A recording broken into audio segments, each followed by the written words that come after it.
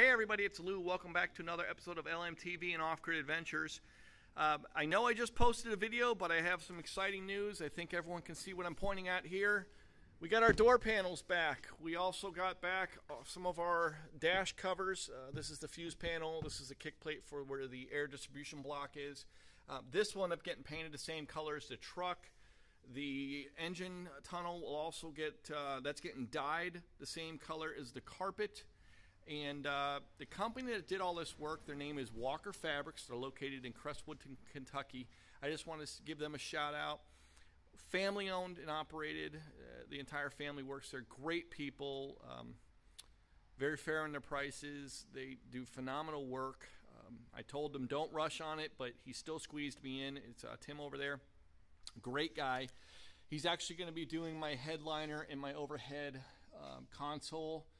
I've got to bring him the parts for this here, and then we have the back panel he returned to me, and there's another back panel and two side panels on each side of the doors that I got back also today.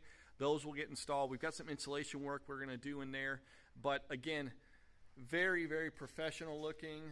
It just came out perfectly. It makes the truck look even that much better on the interior, and then I'm going to get a custom carpet made for the floor that I can actually take out and clean if need be. With that being said, I wanted to move on to a topic that I promised one of my viewers. He's going to have us get him a truck built here. Hopefully in the next 2 to 3 months he's going to start the process, but I told him I would do a vlog specifically on the Thetford cassette toilet. I've got the door open here, and as everyone can see, the way this works, it's this little door holds a cassette. And what I mean by the cassette is this little handy-dandy luggage bag looking item. What this is this is where all your business goes. This is the cassette. It holds about 6 gallons or so of waste. Everything's contained right here in this. It's very easy to take out. I will show that here in a minute. This little trap door, which I just took off but goes right back on, slides back and forth.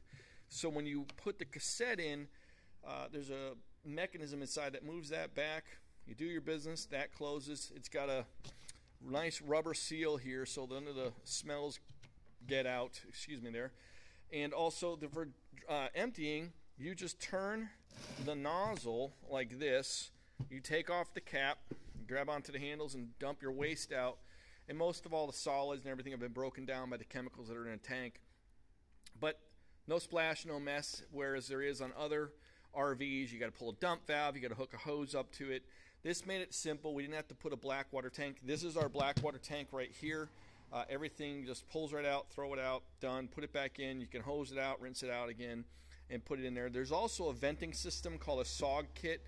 We're going to probably end up ordering one here, and what that does is hooks up to the tank, and it pulls the fumes out of the tank and keeps a negative pressure inside of here when you flip a switch. So when you're doing your business, the smells all go down through the tank and out the side on a little hose that you cut in here and goes out the side of the truck, and therefore keeping any type of noxious gases out of the bathroom, or as everyone knows. But anyway, so that's the Thetford C220.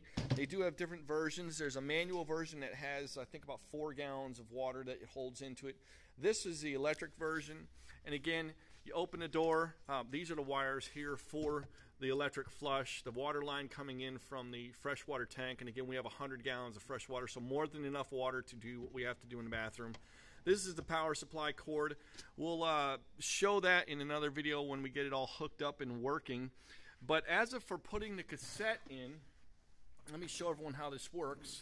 You just grab the cassette here. Let me fold this nozzle back down, grab onto it, and in it goes. And then you push this in, and it locks itself into place. I don't have the toilet secured yet, so it's really a little bit of a pain to put it back in right now. I've got some more things to do in the bathroom on the toilet, and then that will be secured and in place. But that just slides in there. Quick little press of the release here, pull it out like so, do what you have to do, and you're done. Again, great system. I am not affiliated with Thetford whatsoever. Excuse the sirens. There's a truck going by, a fire truck. But the Thetford C220, I had to order it from the UK. It got here, DHL, in probably, I don't know, about 5 to 6 days. Pretty quick. Great system. No black water tanks again to deal with on the underneath the truck, or hoses and all that fun stuff. So again, I wanted to show that for the person that messaged me and has been talking to me on the phone. Hopefully when we get your truck going here, we'll go ahead and take care of that. It's the exact same type of toilet for you like we talked about. But again, the new news was the panels, they're in, they're done. And we will go ahead and just keep bringing the videos of you as parts come in and get put back onto the truck and Optimus gets finished. Again, hit the like button for me, please. Enjoy the comments. Enjoy getting subscribers. If you haven't subscribed, subscribe. And again, to all the people out there that have been wonderful on this project, Eric, Chuck and Dwight over at Bullet Liner of Louisville, Walker Fabrics, ask for Tim over there if you need to get anything done in the Kentucky area. And everyone else that has come on board and help us out. Again, the Home Depot, Mechanics Wear, all of our sponsors. We're so excited to have everyone and the help we're getting on this. And we will keep bringing good quality videos to everyone. And as stuff happens, I'll be sure to let you know right away. Again, have a great evening.